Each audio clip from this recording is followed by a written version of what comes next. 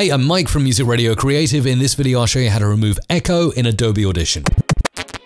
Get involved in one of my upcoming audio production courses. They open every couple of months for enrollment, and I always accept a maximum of 20 students each time, so I can provide personal one-on-one coaching to each and every student.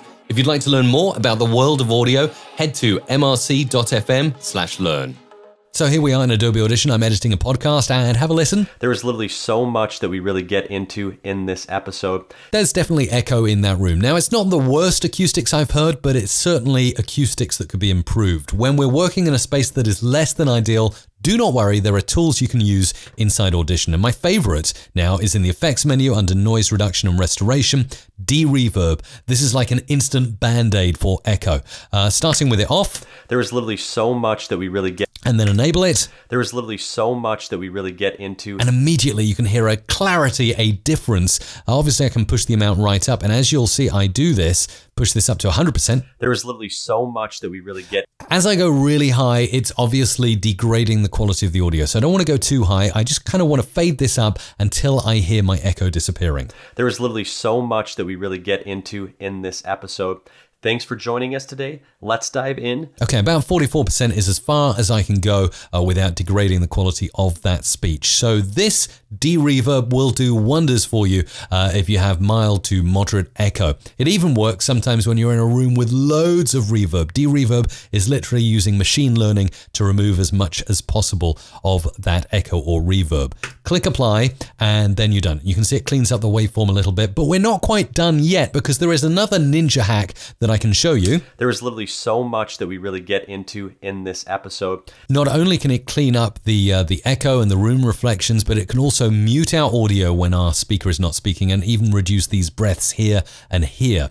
Now, in order to set this up correctly, I'm going to show you a couple of things you need to do. This is going to be in the effects menu, and we're going to use amplitude and compression dynamics, and we're going to dive into, on the default view, we're going to go for the AutoGate to gate out any audio that should not be getting through or getting through that gate or being heard.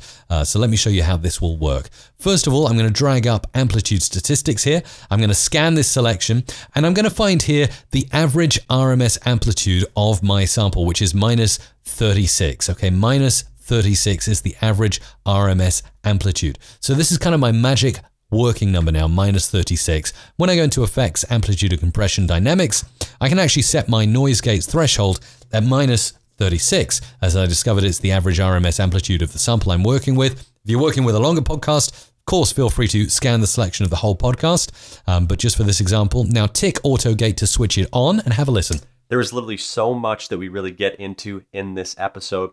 Thanks for joining us today. Let's dive in. As you can hear, the AutoGate is working really hard, and you'll see that by the light flicking from red to green. Red means no audio getting through, green means audio getting through, so anywhere it's red, the audio is completely muted. There is literally so much that we really get into in this episode.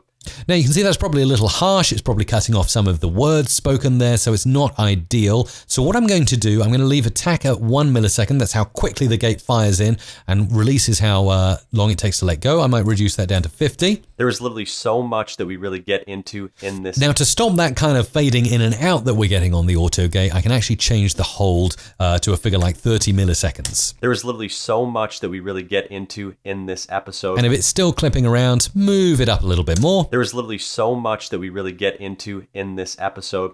Thanks for joining us today. Let's dive in. And as you can see, that's a lot cleaner already. AutoGate, a fantastic icing on the cake to put on after you've done the DeReverb effect to really clean up what was initially something with a lot of echo. Now we've removed the echo using Adobe Audition features such as DeReverb and the AutoGate inside the dynamics effect. Let me know how you get on with this. Subscribe to my channel for more tutorials like this. And if you have any questions, I'll do my best to answer them down in the comments below.